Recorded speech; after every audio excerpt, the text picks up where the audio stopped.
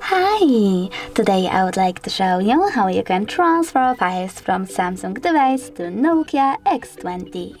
Start by going into Play Store on both devices and tapping on the search bar. Now you need to install this free app from this developer called Send Anywhere and tap on Open. Over here, tap on I accept, confirm, continue, and finally allow. Now you need to select Receive on Nokia and Send on Samsung. Then tap on all of those dots and select Send over here. This way you will choose all of those files and send them later on.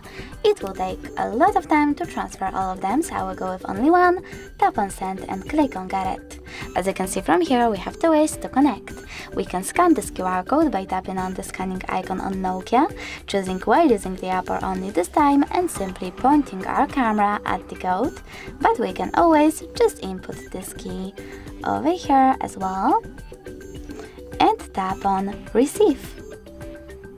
And now, as you can see, after a while, my photo was successfully sent.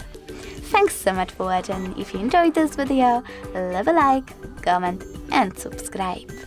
Bye!